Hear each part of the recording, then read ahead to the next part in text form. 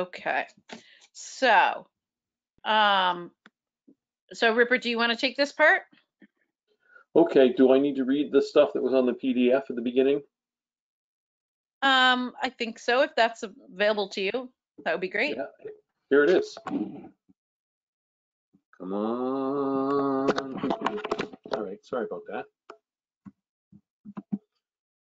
that. So this is the Board of Library Trustees Library Director Search Committee meeting, Friday, May 8th, 2020.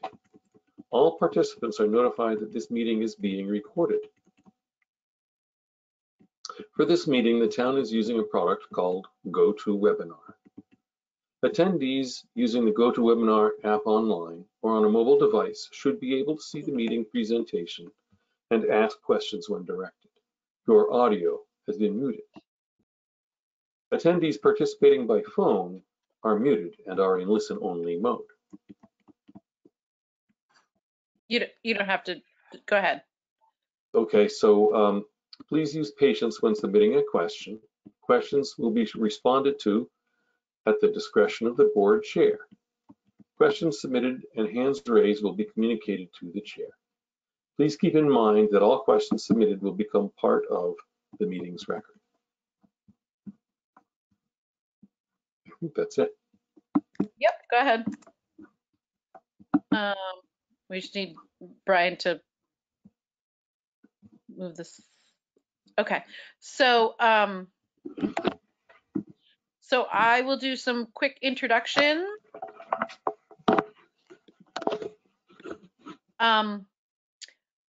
I apologize if I have said your name wrong, so please correct me. Is it Natane?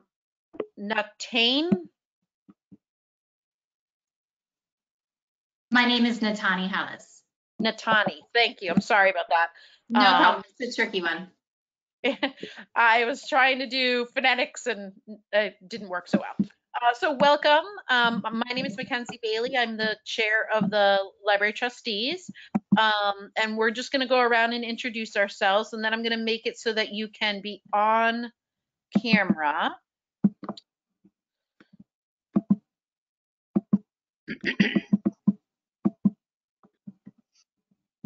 Okay, so let's see if that made a difference.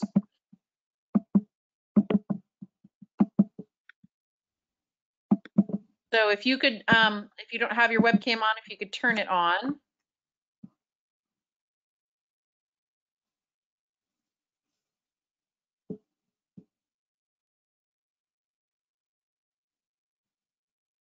I don't think we can see you yet. We might be able to hear you, but we can't see you. Do you have a webcam? I do have a camera. It is saying all webcam spaces are currently being used. Okay. Right. So here's what we're going to do. We will do an introduction, and then panelists who would like to go off. Jean, do you want to do? Oh, okay. So Becky's going to go off, and that way that'll open up a spot for you to come on. Okay. Okay. All right. So Becky, why don't you do your introductions, and then we'll say goodbye. Okay. I'm Becky Hubbard. I am an Irving resident, an avid library user, and I'm also president of the Friends of the Library. Okay. Thank you, Becky. You're welcome. So now Becky's going to turn off her webcam, and you should now have a slot to turn yours on. There you are. We see you. Yeah. Great. Okay. Rupert, why don't you go next? Sure. My name is Rupert Roy Clark. I am a resident of Irving, and I am a library trustee member. And Jane, can you go next? Me, okay. Hi there, I'm Jane Urban. I am not an Irving resident. I am the school librarian over at Irving Elementary School, but I am still both personally a big user of the Irving Library and also professionally. We get lots of books through ILL from Irving Public Library for the school kids. Right. Great. And Jean, can you go next? Sure. Hi, I'm Jean Daly. I'm the library assistant. Nice to meet you, Jean. And Dan? I'm Dan Hammock, library trustee, Irving resident, a few other things, and I have no idea why I have a psychedelic camera on my computer. So. I want it when you're done with it. And Charlie, if you could go. I'm Charles Zelinsky. I'm an Irving resident, and I'm also on the Finance Committee. And Charlie's joining us just by phone, so you won't see his face. Okay, lovely. Okay, great. So we're 2 minutes early, but if it's okay with you, we'll just go ahead and get started. Yeah, sure. Okay. Okay. The first question, this is Becky, is why be a library director? Why Irving? And what aspect of the position do you expect to like the most? And which aspect will you like the least? Okay.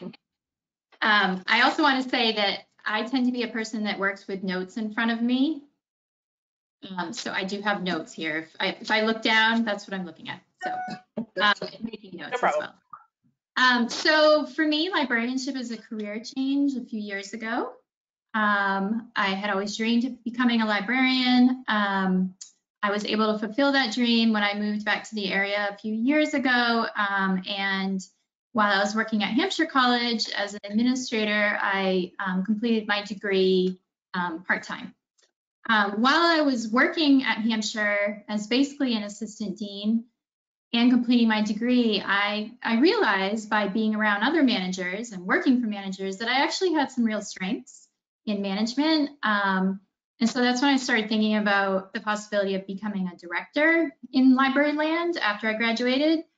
And I have no inclination to leave Western Mass.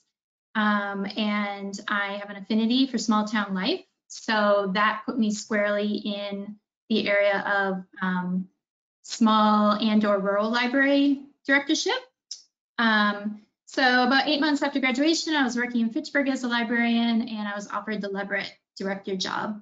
And even though it was less pay, I have to say, it shaved an hour and a half off of my commute, and it brought me back to that dream that I had realized while I was in school. So why Irving? I love answering this because it's really exciting to talk about. So Barbara, your current director, is a colleague, and her excitement and her enthusiasm and her pride of the new library is so contagious that, and I mean, what librarian wouldn't want to work in a brand spanking beautiful new building? The proximity to the senior center and the school is kind of like the golden trifecta. So,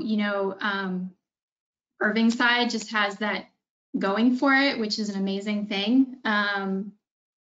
Beyond the library and the surrounds, Irving as a town is, to me, future focused. I watched your select board meeting regarding the visioning project by the UMass students, and that was really exciting to watch.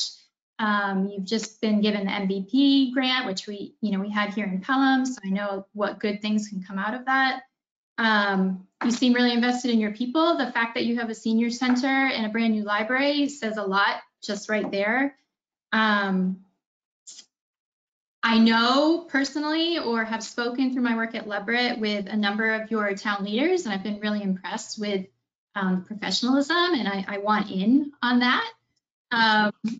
Finally, I'm a little bit nostalgic about Irving. I grew up in Ashburnham, so I am familiar with the Route 2 corridor and how that impacts the lives of people that live in that area. I grew up going to Irving State Forest with my dad, and my son's birthday party was scheduled to be at the bowling center, but then COVID happened, so we had to cancel. And the one last thing is I currently work in a CW Mars member library in Franklin County, so it feels very familiar to me. And to answer the last part of your question, what I love about where I work now and where, what it would be at in Irving is the fact that as a small library director, you get to do all the things that you learn in library school, which are really enjoyable. but you also get to use your management skills. But having said that, that's also the challenge because we don't get a pass like big libraries. The director gets to do a little bit of everything, and everything is a challenge. Did that answer your question? Yes, very nicely. Thank you. Okay, thanks. Our next question is current events. COVID-19 is affecting library services. If we continue to operate from a closed building, what new services would you offer our patrons, and what do you see staff doing? Yeah, so that's on everybody's minds right now, of course. We all know that services look different in libraries right now. What I'm finding through all of this is that my priority is connection. I stepped up my efforts on my e-newsletter that I send out. I usually send it out only about once a month. But while we are closed, I've been sending it about once a week. And I can talk about resources and digital things, and I can talk about that forever in my newsletter. The newsletter that got the most response by far was the one in which we didn't even talk about resources at all. We just sent pictures of us saying we miss you. And I received probably 50 responses to that, people just appreciating reaching out and the connection. And I think that's what we're all missing right now. So that said, that's my connection, that's my priority. That can look a lot of different ways depending on the staff that you're working with. So I feel like staff are our best resource, and I would really, work with the staff as to what are your strengths, what do you think the community needs right now, how can we scale that to our library, and how can we deliver that? So that might look like a digital service, that might look like just some examples of what I'm doing in Leverett. Kids are out of school, they're focusing on social connection in the schools. So I did a letter writing campaign to the Leverett Elementary School families. I encouraged them to write back to me with, and I included self-addressed stamped envelopes in that, so it's a partnership with the Leverett Elementary School. Send me drawings, photos, poems, anything you want. I will write back to you if you respond to me in some way. And then I said we would have a drawing for a box of books when we reopen. So there's a little incentive there as well. We have been calling our more vulnerable patrons and our senior patrons, just checking in, saying hi. To me, that is programming, that is service, that is connecting with your community in some way. We were there before, we'll be there after. Yeah, we look a little bit different right now. I think everybody understands that for the most part. And, I'm willing to also protect staff from the people that say, well, you should be doing more, you should be doing something different. We've been doing a lot of other things at Leverett, and I think it really depends on the community. So, I would work with staff to see what would be in the best interest. Did I answer your question, Jean? Yes, thank you. You're welcome. Okay, well, I have a question now about young adults. Sure. Our young adults barely saw the new building before it closed. They're a varied group. They're gamers, serious readers, crafters. Could you tell us a little bit about your experience with working with young adults? What have you found that engages them? What services and activities would you offer them through the Irving Public Library? I guess both once we get back there and even before from home. Sure. So when I was at Fitchburg for about 7-8 months, I was a reference librarian. I think my exact title was adult librarian, but I actually spent a good portion of my duties as a young adult librarian. And they had an existing teen advisory board when I entered the position, so I continued that. I'm not sure if Leverett has a teen advisory board tab. as it's often known, or by other names. But I think this would be a really good time to start something like that. My reasons for that are that if we did it digitally or by paper or by phone, it's actually kind of a less confrontational way for awkward or embarrassed or uncomfortable or unsure teens to engage. Feels a little safer than just showing up to a meeting. So I think this would be a great time to try that out. Obviously, I don't know the community yet, but usually people that are working with tweens and teens, they can usually point you to some ones that would be good to start with, that might a fire in them to get something like this started. And they're excited about a brand new building, so there's got to be some enthusiasm there that we can capitalize on. And schools are, again, promoting social connections, so it's in with their schoolwork, right? So I ran the existing tab at Fitchburg, and food was the main way that we enticed teens in, I have to say. It worked. In the case of a virtual meeting, I'd probably try something like, let's have a drawing. If you show up to the meeting, I'm going to put your name in a drawing for whatever it might be, books, a gift card, something like that. I think when you give teens a little bit of ownership, so they can come up with the rules of facilitation for their advisory board, as soon as they have a little bit of ownership in it, a little bit of governance, you're halfway there to making them feel empowered. What else did I do? Let's see. I tried to do something that was reliable and consistent with teens, so they knew that at 3 o'clock on Thursday there was an advisory board meeting. They could count on that. I always had some ideas in my back pocket, but I was really saying, bring your ideas and we will make them work. If we can't make them all work, we'll do our best. But I always had a few ideas just in case to get conversations started.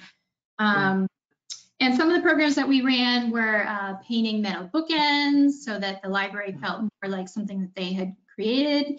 That was really popular. Board game night. We had a Stranger Things theme night, which was super fun. Theme nights always go over pretty well. Cupcake decorating. Some went really well, some didn't. But I think as long as you're consistent and reliable, the teens, they respond to that.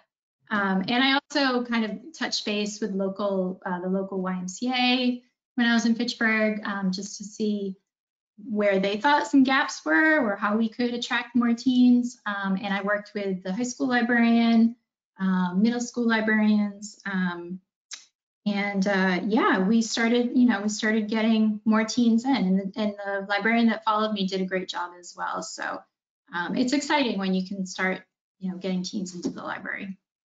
Yeah, great, thank you. You're welcome.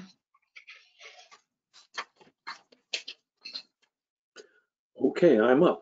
This is Rupert again, and I have a question for you about leadership. Sure.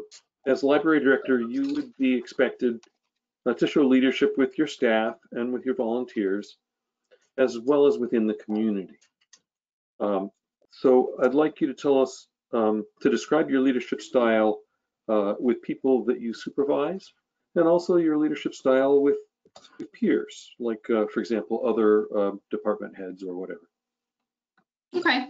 I'll start with staff and volunteers. At Leverett, I have 1 part-time staff member, and I have around 20 volunteers that I see over the course of about 2 to 4 weeks. My most important thing that I've learned, and it's something that I learned from a fantastic manager that I had at one point, was always try to be self-aware. And I think about what it's like to work with me and or work for me. And that has really helped me frame how I work with the people that I supervise. I try to communicate early, often.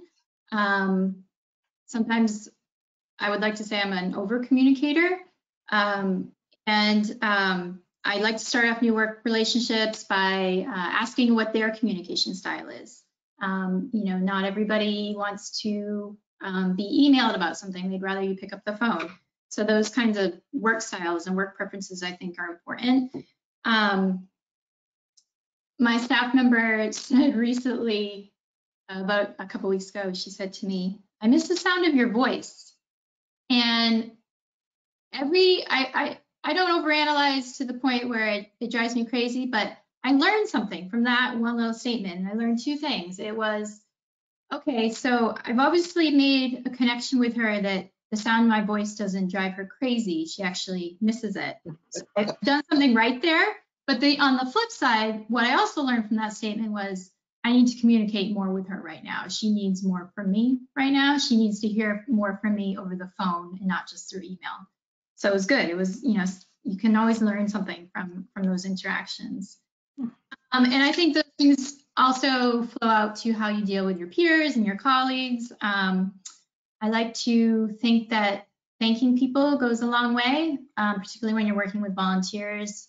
Thanking them for small things, thanking them for big things. Recognition goes a really long way. We'd always love to do more for our staff and volunteers to show appreciation, but I think the little things are important too. Aside from having a volunteer appreciation, to show that you're not a leader without the people that help you. It was Volunteer Appreciation Week, I think a couple weeks ago, national. So I wrote, about 35 thank you cards to volunteers. And it's exciting to get mail right now too, right? Because you don't get out much. So so I think, thanking people, celebrating meaningful contributions and small wins, celebrating those with your colleagues and your staff is really important.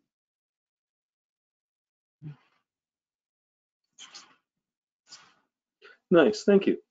You're welcome. So I have a question about event planning. Uh-huh. We have a history of running many events for all age groups and various interests.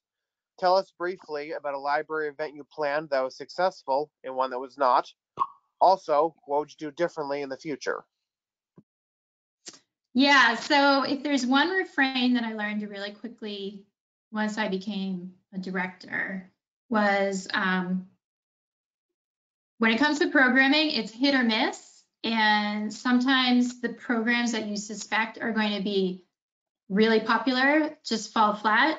And some that you don't think are going to attract much of a crowd blow the roof off. And sometimes you just don't know why. And you can't chalk it up to anything. Sometimes you can, the weather is not that great or whatever. There are reasons, and sometimes there aren't. I hear that all the time.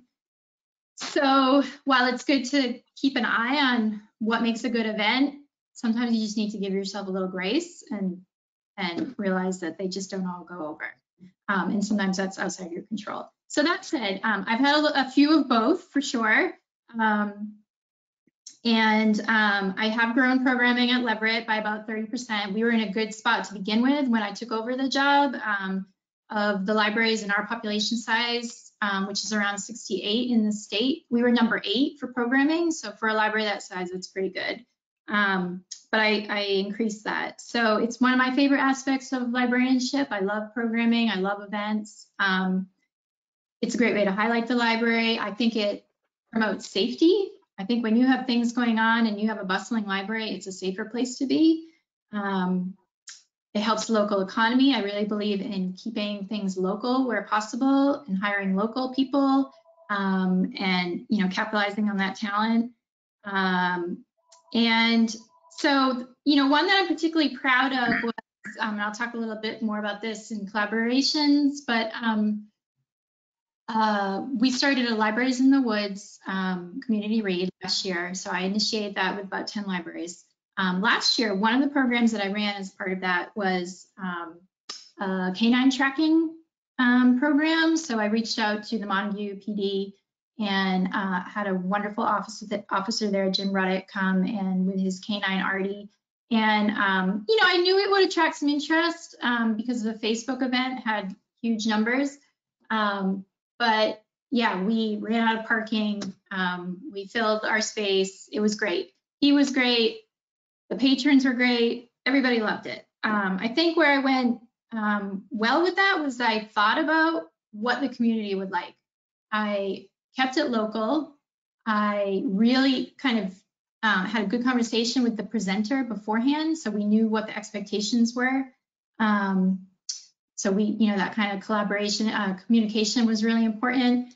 I advertised early and often and extensively. And I also thought about the time that I would need to invest. So I think you really need to think about what kind of time you're going to be putting into the event and what you expect the community will get out of it. One that went really badly, and when I say badly, no one showed up. I mean, that's right, your ultimate fail, kind of. Yeah. Was one that I thought would attract so many people. I scheduled it on a Saturday, which it was aimed at families. So maybe that's where I went wrong. Saturdays are hard, right? A lot of people are doing things. But it was a brainchild of mine when I was researching Franklin County, a hospital report, and found out that Franklin County has a really high rate of childhood asthma.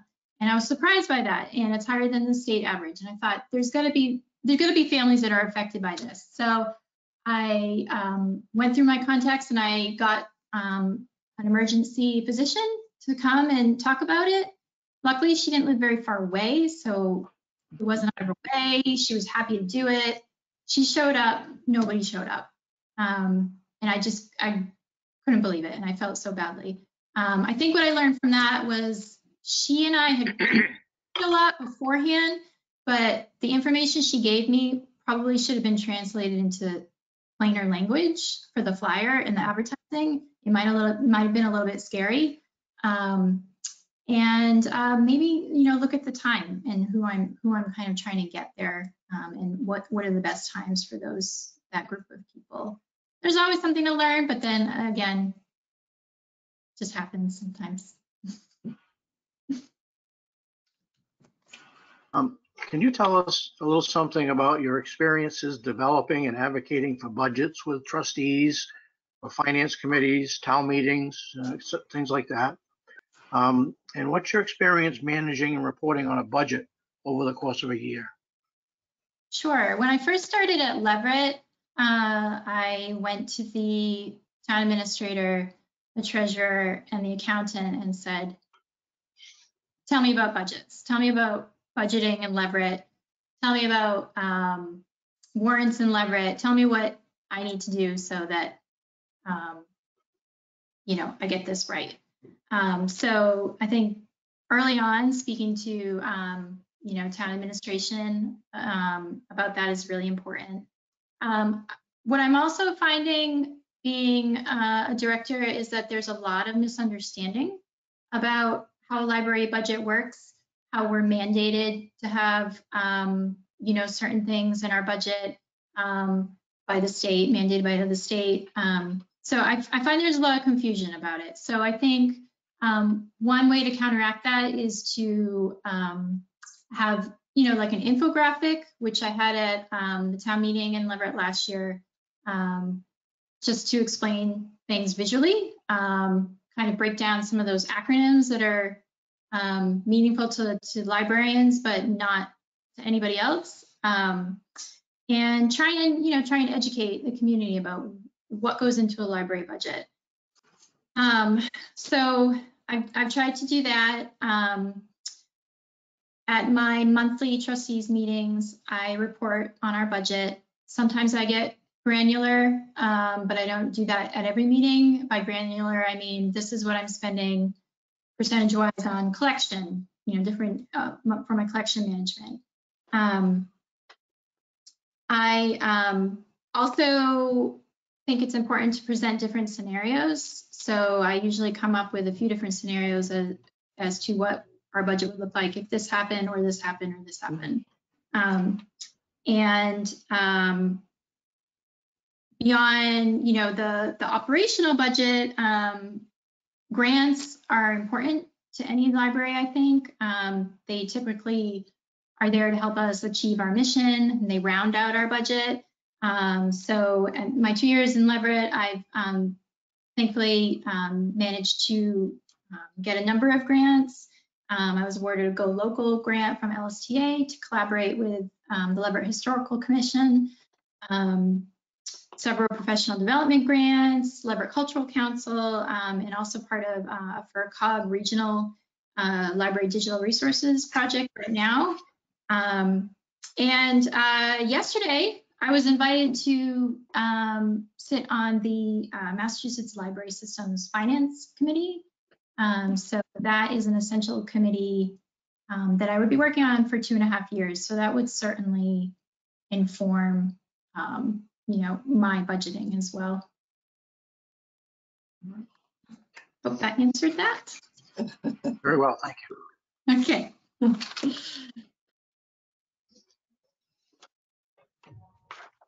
Oh, that's me. Technology. What experience do you have maintaining computers, laptops, iPads, etc., and selecting and installing software? What experience do you have working with and maintaining wireless networks, antivirus and anti-malware software, and privacy controls? Okay.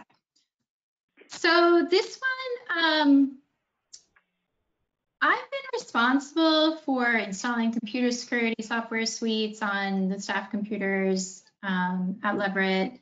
I am very comfortable using and trying new software. I've been using Canva, which is a free design software tool, for years, way before it was cool to do it. But I have to say that I feel like IT is its own field. It's its own professional field. And I work closely with 2 IT professionals in my current job, one that works for Leverett, and then one that actually is more of a consultant. He does work for the Amherst Jones Library System, but he also works for other libraries. We work together, but they do most of the installation.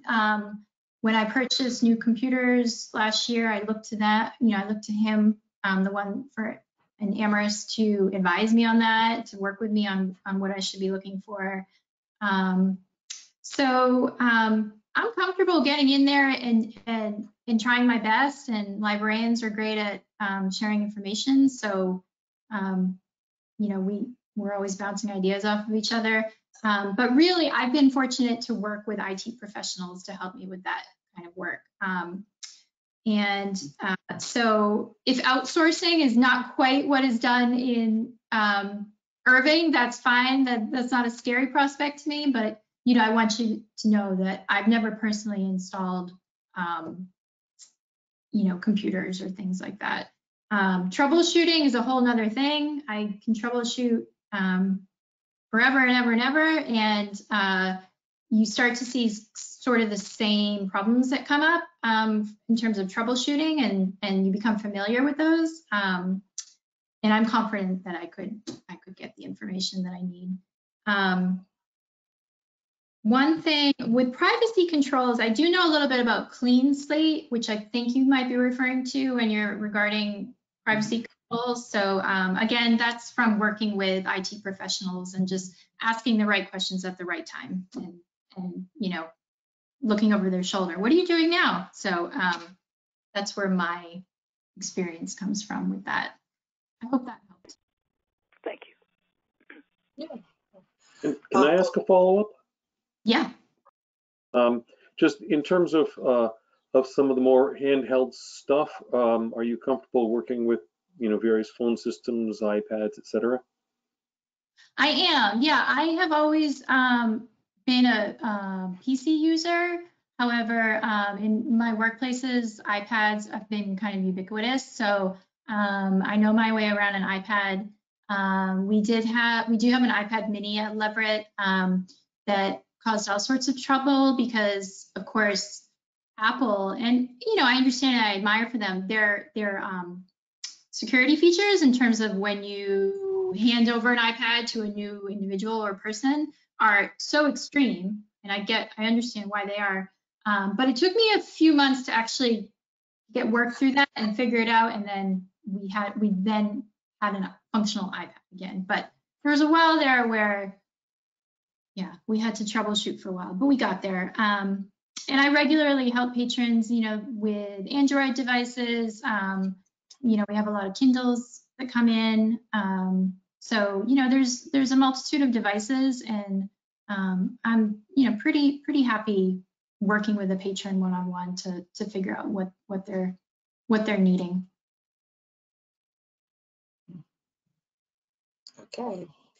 Okay, well, I now have a question about working with older adults.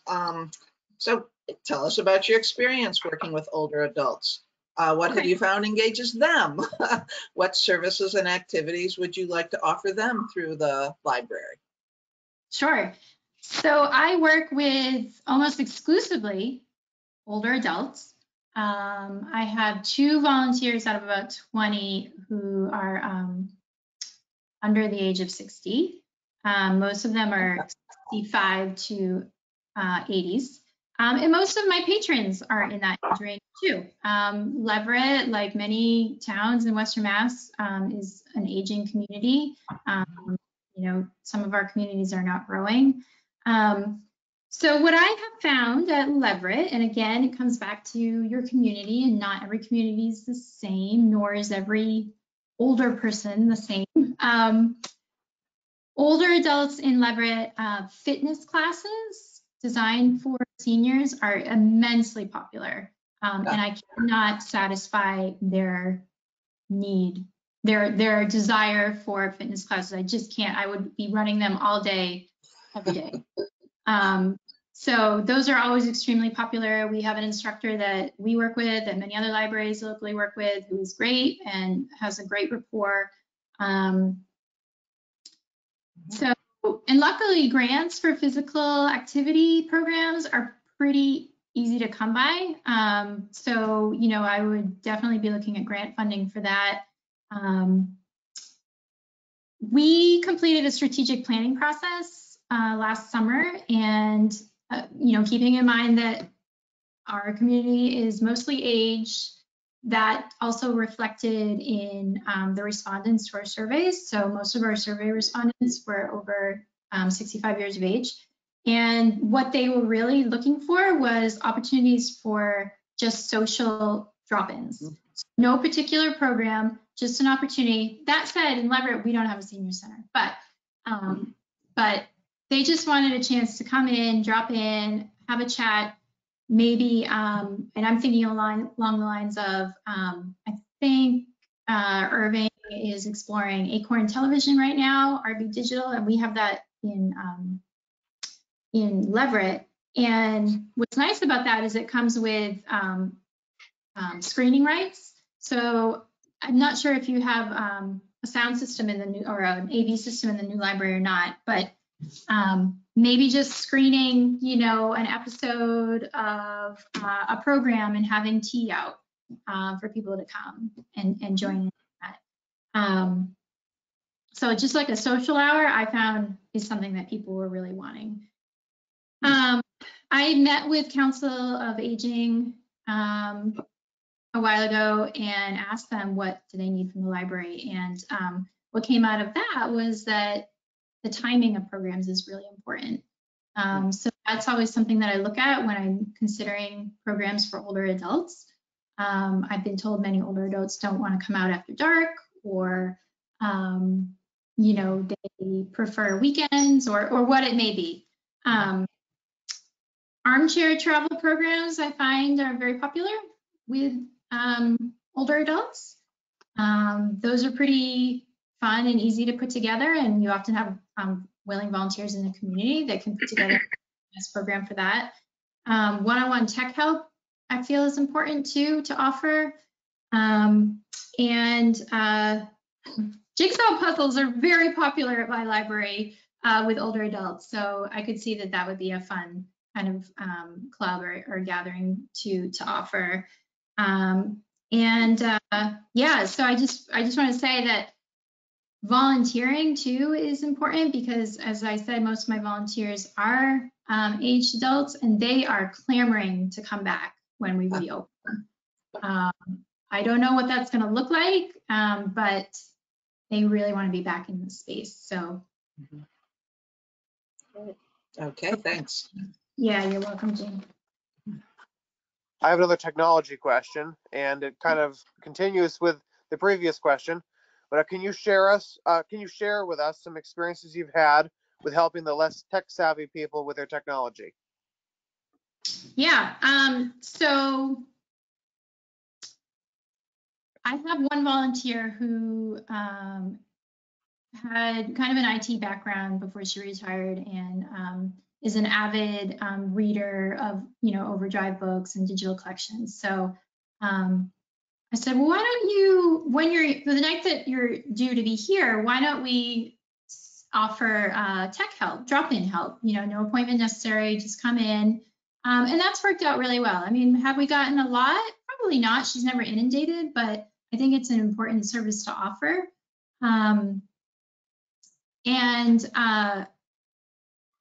I guess my approach to tech help is kind of more philosophical than like specific things. It's like a reference interview to me. It's the closest that a lot of librarians get to a reference interview these days, because people aren't, to the extent that they used to, they're not coming in and looking for information as such, right? But a reference interview gets pretty close, because I feel like it's important to ask somebody before you start helping them, okay, what have you tried? What do you know about this? And also, what do you want to be able to do? Because sometimes what somebody is trying to do or wanting to do may be very different from what is possible, or they might have, a fundamental misunderstanding about what that device can do. So I kind of conduct it like a reference interview. And I like to point out that technology is wide and vast, and my daughter is really great at social media, but she has no idea how to use a fax machine. So there's no need for any of us to feel dumb, or if you're getting frustrated, just realize that everybody gets frustrated. I've seen IT people get frustrated with things that they've used before. So I guess I try to like level the playing field a bit, and keep it simple. Don't overwhelm. I try, and this actually applies when I'm working with somebody of any age. I found it works with children and it works with older adults and everybody in between. I ask if I can sit with them, and so that I'm at the same level and we're looking at the same thing together. I use a lot of humor, and just acknowledge that it's hard. Whatever you're trying to learn, whether it be how to disable your Facebook account, or how to upload things to the cloud, like it's not going to be easy necessarily, and hardly anybody finds it easy to begin with. So for me, I feel like it's a great time to make a human connection, strangely enough, and to go on that journey. Like I've discovered things when I'm helping people with tech requests. And in our library, we do try to offer workshops. They're not well attended, I have to say. But what I do find is helpful is to put out something like on the tables saying, so that we can identify the pain points. What would you like to find out more about, so that we know where we can start from and then where we can begin to offer help from.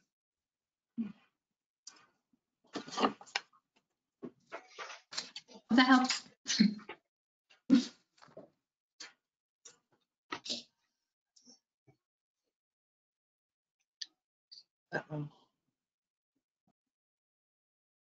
Okay.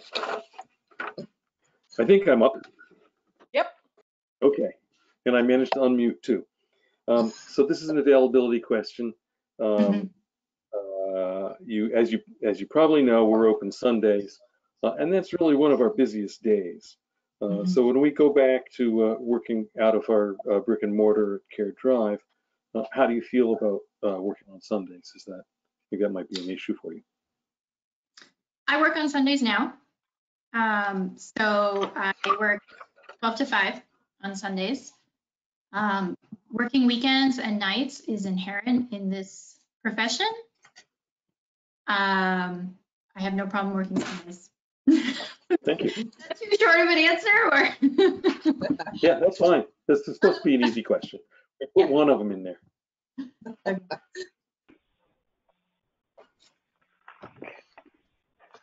This one me, Mackenzie.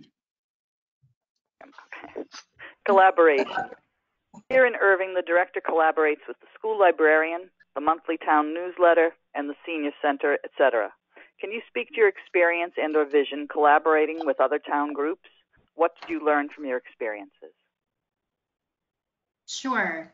So I'll start with answering the last question there. What did you learn? I guess what I've learned from collaborations is they're kind of like a marriage. Every party has to work at it and nurture it and be upfront about expectations, marriage or relationship, let's say. So not everybody is going to be able to have the same input or be able to do the same amount, which I think is fine in a collaboration, but you have to be upfront about that at the beginning, and you have to be upfront with each other about how everybody is going to benefit and overall how it is going to help your mission, and how it's going to help the community. So one that I'm particularly proud of, which I've already referred to, is the Libraries in the Woods. So this was something that I started last year. I reached out to other Franklin County libraries, and in that iteration, we had about 10 of us participate. It's a town-wide community read done over several towns, so we chose the book. And then we collaborated to build programming. That experience makes me so incredibly proud to be a librarian, to work in Franklin County with librarians that are astonishing, and library staff that are astonishing. And the word got out that it was kind of a cool thing. And this year we were up to 20 libraries that wanted to participate in some way. Now, not every library participates in a big way. Not everybody can do as much as other libraries, and that's totally fine. But we were upfront about that to begin with. So I'm happy and proud of that one, and I love it, and it's exciting, and I think it's done great things for our communities. The Friends of Leverett Pond approached me about starting a boat loan program on Leverett Pond. So that would have been probably happening about now. It is not. So, but that's been a really fun collaboration to work with them. I mentioned it, the Leverett Historical Commission. I work with them on getting a grant. And so the idea of that is to transcribe some interviews from a project that they had done on one-room schoolhouses. So that's been a great collaboration. I have a great relationship with Leverett Elementary School, and the school librarian, Ms. Rivers. She's one of my favorite people. We applied for a grant together in the past. We always have our heads together coming up with plans. She has me over there in the spring for her book fair so I can talk up summer reading. Last year, the school principal invited me to serve on the LES school council, so I did that.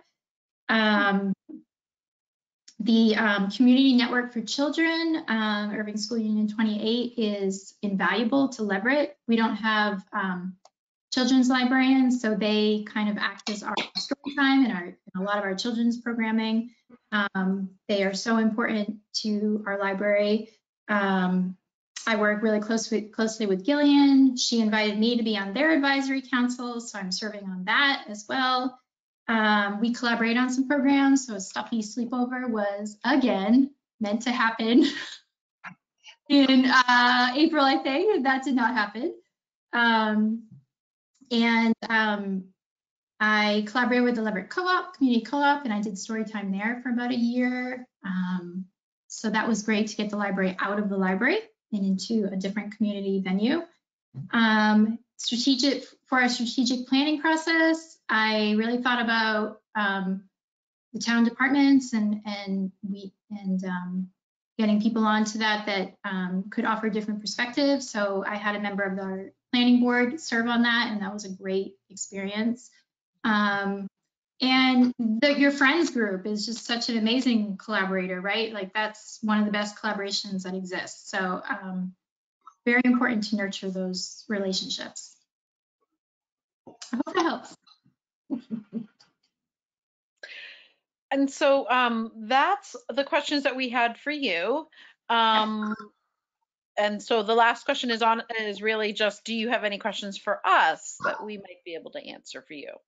Sure. Am I doing okay on time? Yeah. Okay. A couple minutes. Okay. One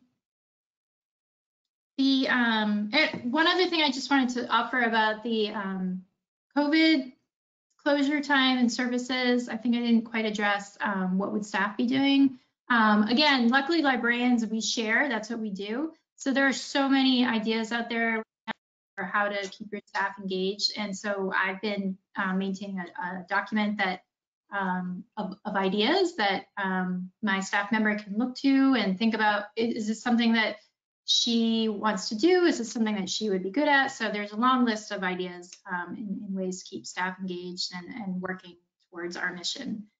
So I just, okay, so I was curious as to, it looks like the library is due for a strategic planning process.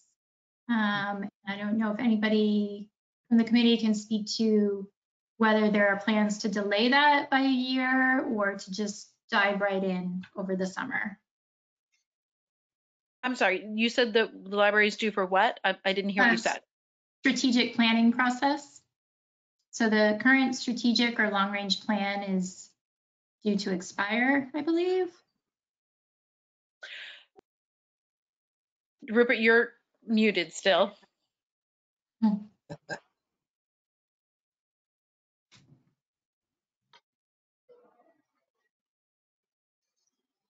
Yeah, it was really not important. I just said, seems like we just did that. Yeah, I was thinking the same thing. I'm sure I did. Yeah. Yeah. Okay, so maybe no plans. That's all right. I was just wondering if there had been talk of that. So. Well, did you guys do a strategic plan, or were you just was part of it getting ready with the new library and all of that? It was honestly, it was a little bit of both, and again, with everything being so up in the air, nothing has been honestly talked about lately with it. So okay. I think we're just in a holding pattern at the moment. Sure. Right, and that's something that really we would expect the library director to take the lead on and work with us on. Yep. Okay. All right, thank you. And the website, I was just curious because I have a lot of experience with content management websites, and I work on our own website now at Leverett. The Irving site, is that part of the town of Irving site, and therefore like you don't pay a separate domain Right. fee and anything? Okay, all right. And there's no plans to change that? Nope, not currently. Nope. Okay. Great. I think my other questions were really about does the trustees or at board meetings, you talk about like the kind of community development plans that are happening more Irving wide? Is that something that you feel like more conversation needs to happen about, or how does that figure into your priorities? Are you talking about things like the other departments in the town are doing, like the rec department and that sort of thing? Yeah, that kind of thing. Yeah. We're aware of everything. Sometimes we collaborate together on things, for sure. Other times we just help to cross promote. So we'll promote rec things, rec will promote, library things, or other departments, whatever seems to work best. So we definitely, being a small town, do collaborate on a lot of things, and then have our own independent activities as well. Yeah. Okay. Could I comment also? as being on the finance committee and a variety of other things over the years, we find that it's always best when we can make every attempt to work together. We frequently have differences of opinion, and sometimes personalities get in the way, and that happens wherever you go. Sort of like programs. Sometimes they fail, sometimes they succeed. But trying to have collaborative efforts and not feel like the trustees are omnipotent over the library. We work within budgets and work with other committees too. And with school committees, over the years, we've seen school committees or finance committees or select boards who seem to think they're going to rule things.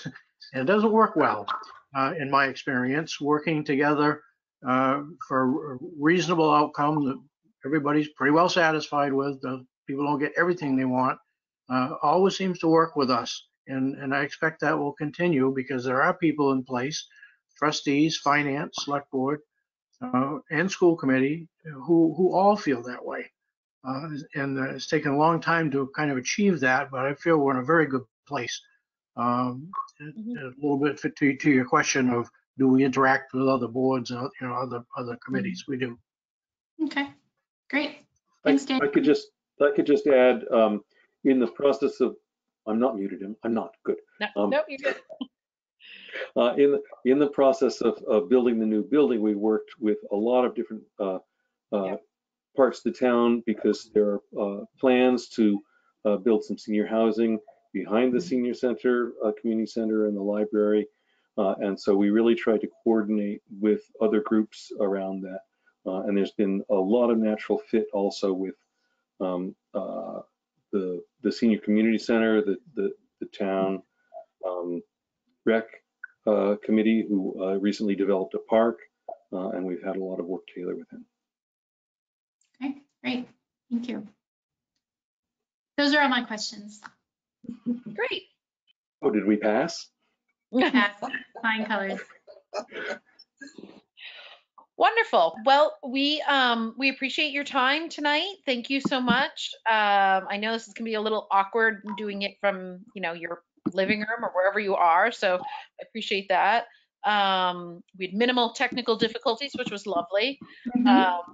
So our plan is to make our decision as soon as possible so that there's as much time overlapping with the current director as possible, new director and old director. So I appreciate your being here, and we'll let you know. Okay, thanks for the opportunity to meet with you today. I appreciate it. Thank you. Thank Okay, you. Thank you. Bye-bye, Bye. Diamond. Bye-bye. Bye-bye.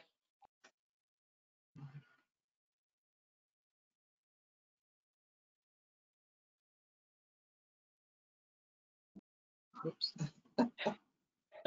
So that awkward moment where you're waiting for everybody to kind of hit the button. We do not have another interview again, like I had mentioned before, because of the candidate dropped out. So we're technically done for tonight.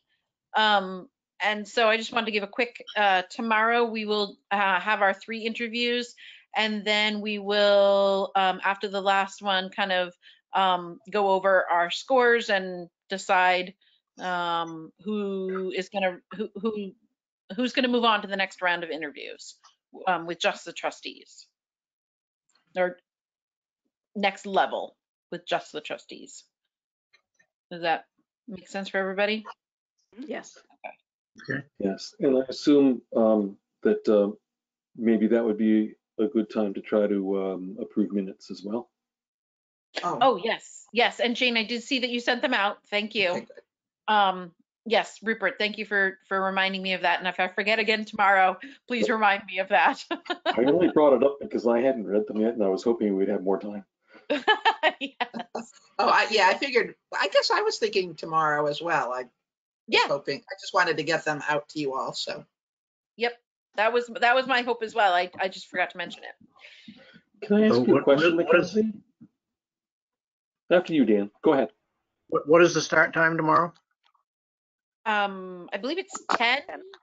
And then of course the person won't, I mean, theoretically we wouldn't actually start the interview till 10:15. Okay. Give us a minute to just get ourselves situated. And then there is a break after the second candidate to get a drink, do whatever you need to do, and then come back. Great. All right.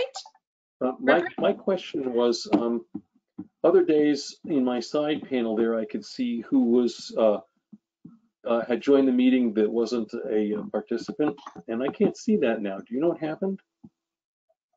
I don't. I have that, but I have attendees, but it doesn't show anyone other than Brian being in. Maybe he's the only one that's in that's not on the committee. That's it. So there should be attendees and there should be staff. That's what it I shows. don't have staff showing up. It should be right next to the. You can toggle between the two, attendees and staff. Well, we're the staff, right? Yes. We're the staff. How do you Yeah. toggle to the attendees? Attendees. Yeah, So whatever the one you're in should be blue, and then the other one right next to the left or to the right of it should be white. And so you would just click on that. Bizarre. Let me see. I don't know how to show you it.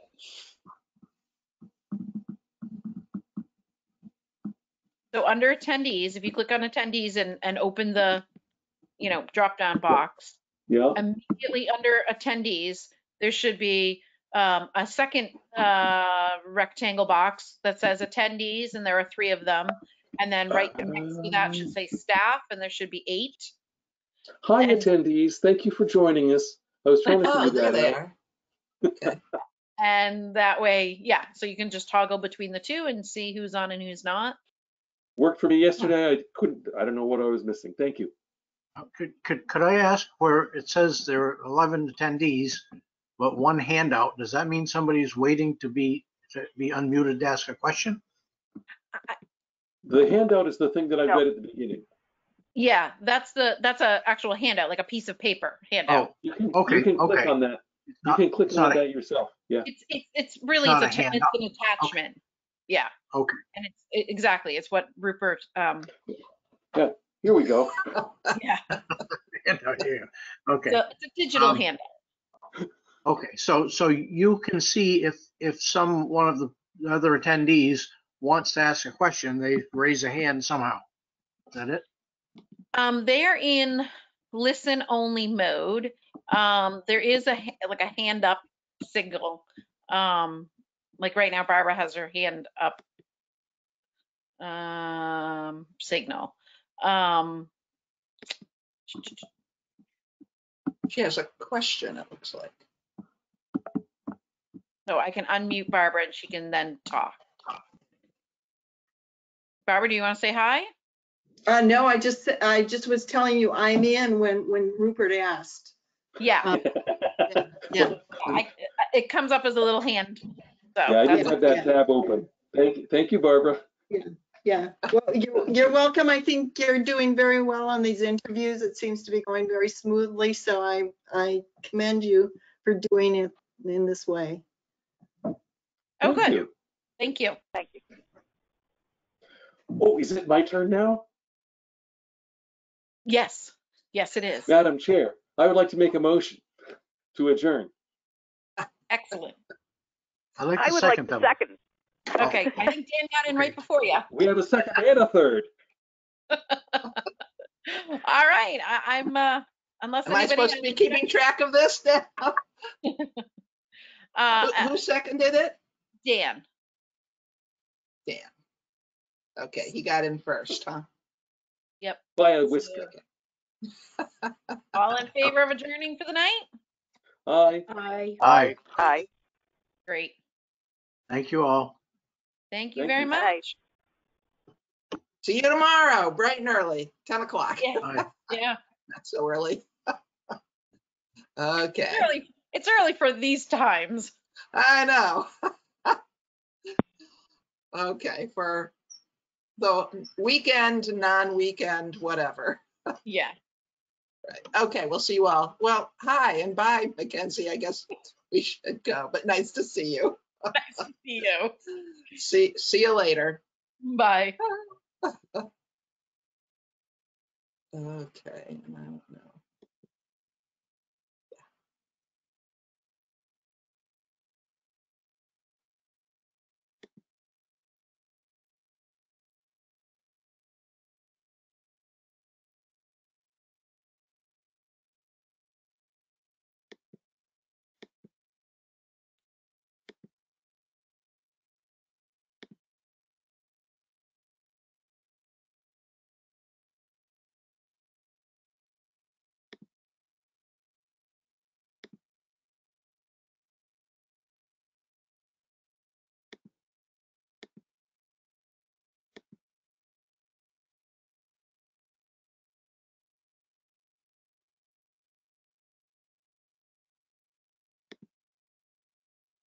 Brian, are you still on?